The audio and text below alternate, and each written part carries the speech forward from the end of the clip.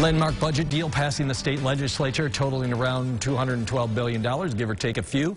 Talk more about it. We're joined now by State Senator John Mannion, who worked late last night, well into early this morning. Got a few winks in there, I think, John, to rest up. Thanks so much for joining us tonight, Senator. Thank you for having me on, Jeff. So let's unpack at least a little bit of this. Real general in here. What do you like the most out of this state budget? Well, as somebody who came from the world of public education and who has, 3 children who have gone through it and a spouse that is still actively a teacher in an online one, I would say that the fact that we have committed to our children's future, the fact that we are finally have a pathway to fully funding their education, there's some really great enhancements to the funding for schools across the area to make sure that, we can provide an enriched education for these students. Additionally, we have an expansion of universal pre-kindergarten, which is fantastic. It's going to impact many of the districts in our area and up to 232 school districts across the state. There's other great things in there related to child care and also assistance for small businesses. So this is a budget to be excited about, and I was proud to work hard to make sure that we got some good things in there, not just for the things that I mentioned, but I'm also the disabilities chair, and I believe that we've restored some reasonable funding and a cost of living adjustment to that department, which is essential. I know education's near and dear to your heart for obvious reasons. It looks like on paper schools are getting the funding they need, even Syracuse City Schools getting some back funding that they've been owed. Am I reading this correctly?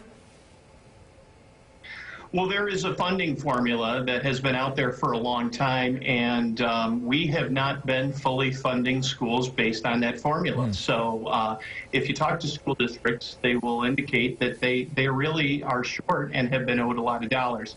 This doesn't fully restore that, but the good news is that it restores some of that, those back funds. And I think even more importantly is there is a very short-term pathway to fully funding, fully meeting that foundation aid formula within just 3 years. What do you like the least in this budget? What kind of troubles you a little bit? Well, as I said, I am the disabilities chair, and we fought hard to make sure that some cuts were restored. And like I said, there was a cost of living adjustment that has been long overdue. We've had over a decade where there has been no cost of living adjustment. That's great news, but there could be even better news there. One thing that's concerning is that in the areas of mental health, which is not my committee, but one I obviously care about, and there's a great need for, there were some areas there where we're falling short, and I promise to advocate to make sure that that we have all the services and all the locations necessary to help people, as we know that this is a challenging time, and the need in that area is just getting greater. Right. Moving on. And this is a dense issue, mobile sports betting, but a big piece of the budget here.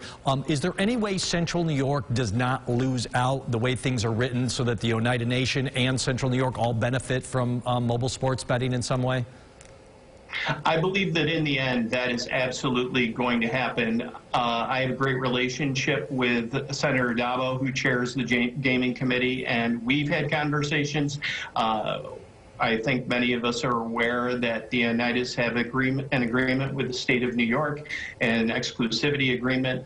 There's some debate as to whether that also involves mobile sports betting. I'm pretty confident we're going to get there. I do think with the budget, trying to get it wrapped up and having a very narrow timeline, that was impactful on us not having a complete agreement on that. But I think that all parties know where they stand. I think there's room for everyone. I think Central New York is going to be included when it comes time. And it's going to be a little bit of fun because we're not just going to flip a switch and implement this. It's going to take some time, and I believe that will make sure that all parties are in the game. Last one, quick. A lot of money for child care in there. How's that trickle down to families, daycare providers, et cetera, here in Central New York? Well, this is very important, and we know that we are in the midst of a child care crisis, and with the pandemic, it's just been even more challenging. So there's a couple ways that we're going to make sure that funds go to the right places. One is to support some low-income families to make sure that they have the funds necessary to be able to have their children participate in these child care programs. And then additionally, there will be some direct grants to those child care programs to help them meet some of the costs that they've had to accumulate over time, make sure that they can open safely. So there's a couple different ways that we're dedicating dollars to this absolutely necessary part of our community that we need to make sure that they're doing a great job for us, and they have.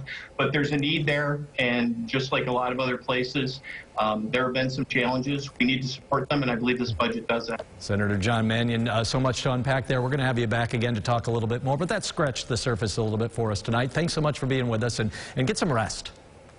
I'm going to try, yes. 30 minutes is not enough. I appreciate it, Jeff. Thank you. Thank you.